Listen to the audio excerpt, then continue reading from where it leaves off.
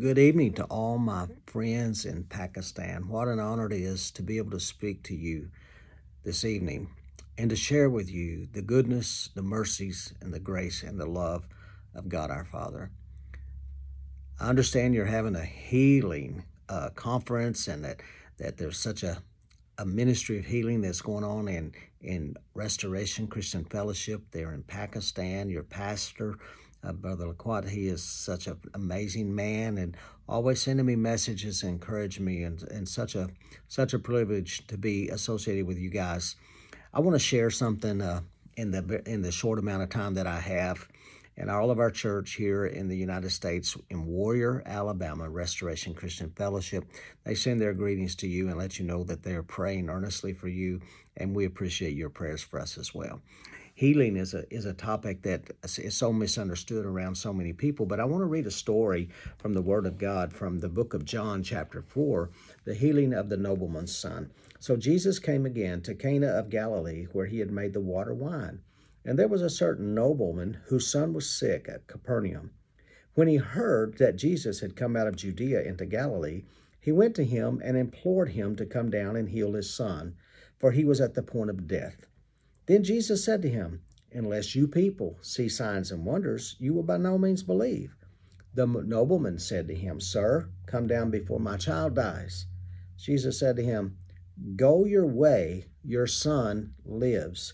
So the man believed the word that Jesus spoke to him, and he went his way.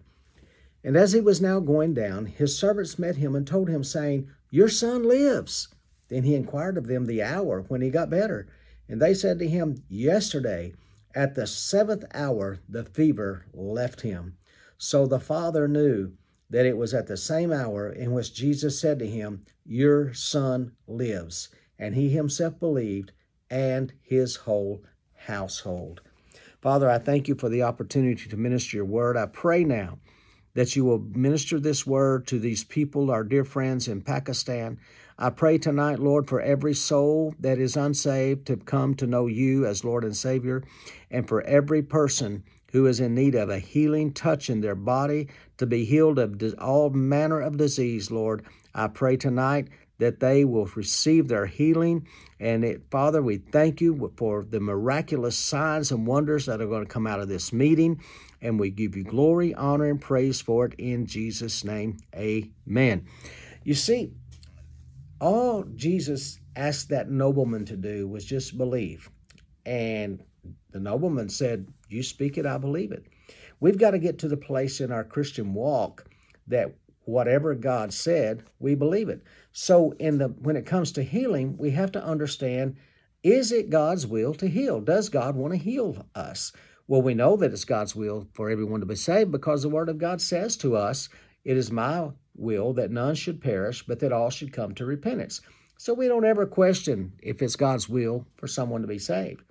But we always seem to want to question, is it God's will for someone to be healed? But what we need to understand is, even we find in the Lord's Prayer, he said, "Our Father who art in heaven, hallowed be thy name. Thy kingdom come, thy will be done," his will, "on earth as it is in heaven."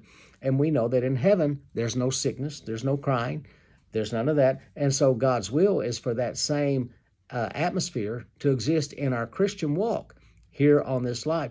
You see, heaven is what we're looking for, but heaven is not the reward. Heaven is our eternal resting place. Your reward is Jesus Christ. Your reward is walking with Jesus in newness of life. Your reward is being recreated in the image and likeness of God, walking in divine health and healing. So whatever it is tonight that you may be dealing with, whatever sickness may have come your way, no matter what it is tonight, you're walking with Jesus. You are with him, seated with him in heavenly places. And the healing has already been paid for. Isaiah 53:5 says he was wounded for our transgressions. By his stripes we are healed. 1 Peter 2:24 says we were healed. And so we believe that the healing was paid for on the cross, just like salvation was. And then the Pharisees said, well, how can you forgive us our sins? And Jesus said, which is easier for me to say? I forgive you your sins, or take up your bed and walk. Both seem almost impossible to the natural eye and the natural mind, but in faith, they are both very, very possible. So we find that healing becomes something of a controversial subject among so many Christians around the world, but I don't believe it's controversial for you folks in Pakistan. I believe that you already have faith to believe, and that faith has been stirred up. The gift of God has been stirred up in you by the laying on of hands, and tonight you're going to lift your hands and you're going to say, Father, I receive my healing right now in the name of Jesus. I receive it, and I'm going to walk in it, and I'm going to declare it. Now, here's some things I want to share with you. The Word of God is seed, and you know the parable of the sower. The Word of God is seed, and so you plant this Word, the good Word.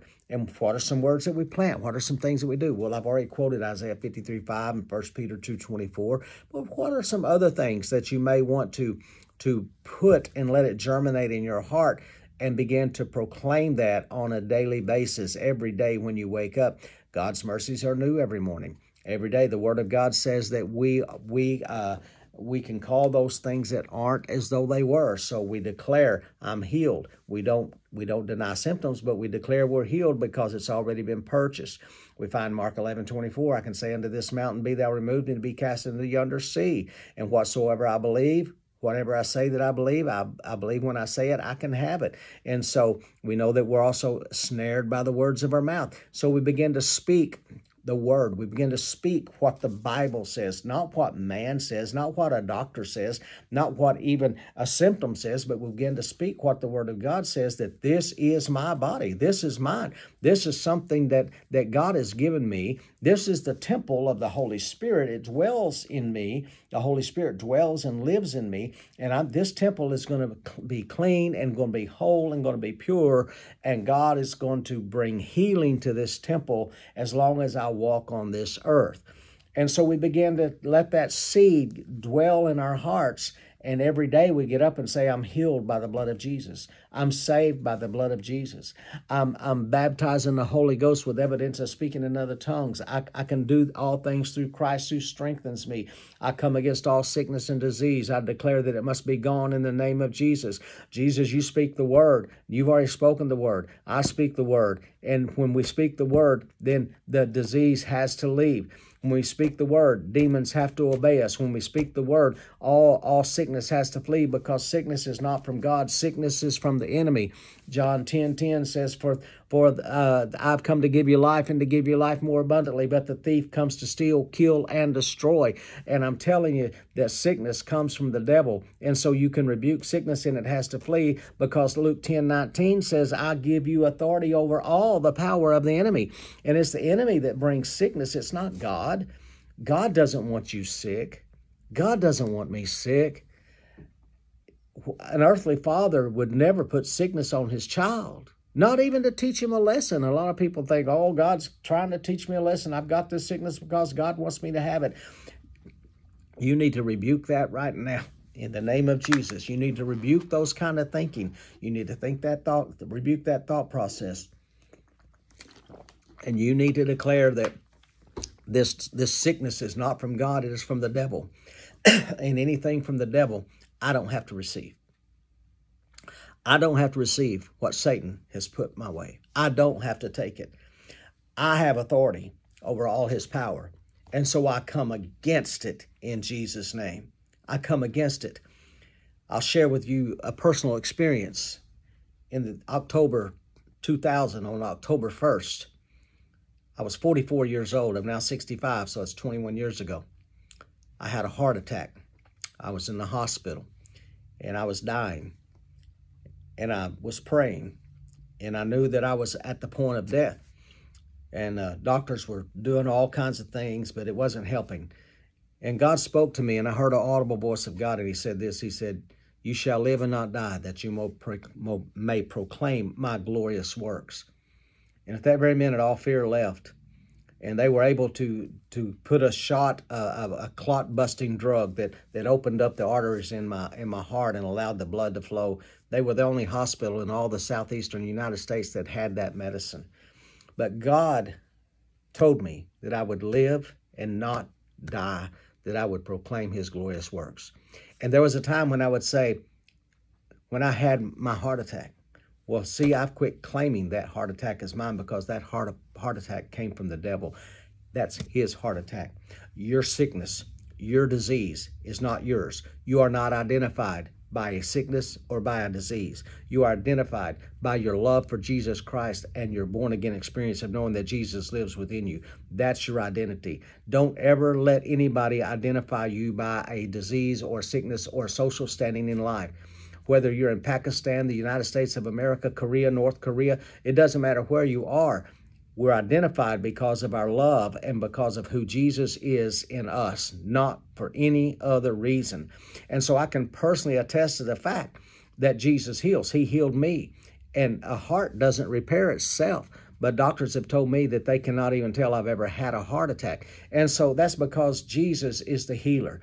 Jesus is the healer. And you can say unto this disease, I rebuke you in Jesus' name, and I command you to dry up, whether it's a broken bone, whether it's a cut, whether it's a disease of some kind, no matter what kind of disease it might be, it's straight from the pits of hell, and it's not from God, and it doesn't belong to you, so don't carry it around.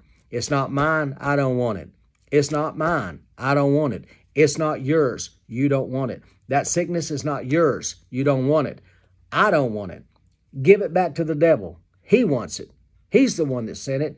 It's his. So give it back to him. Send all sickness and disease and all that stuff right back to the enemy, because that's exactly where it came from, and we refuse. So as you begin to put these words in your heart, and whose report are you going to believe? Are you going to believe the report of the Lord that says, I am healed by the blood of Jesus? Or are you going to believe a report of some doctor somewhere that says you've got this disease, and this disease? Now, that doctor is speaking factually, but what you understand is, see, God can change facts. Now, truth doesn't ever change, but God can change facts, because he can change your situation. He can change it into something more like what he wants you to be.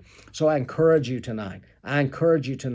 In this prayer conference, in this healing conference, lift your hands up to the Lord. Lift your holy hands up and say, Father, in the name of Jesus, I send this disease right back to the pits of hell from which it came, because I don't want it. It doesn't belong to me. I believe that healing is the Father's bread, and I receive healing into my body right now. I receive it over my mind. I will not lose my mind. I will have a sound mind. I will have a purified body. I will walk in the Spirit, and my mind will be renewed in the name of Jesus Christ, and I will walk in your healing power, and I will share this testimony with everyone that I see, and people's lives will be changed by the power of the testimony that I have, the word of my testimony, and the power of the blood. I will find it. So I'm planting seeds in my heart, and these seeds, that my heart is good soil, and that seed is going to grow, and healing's going to grow, my faith is going to grow, and I'm going to declare things.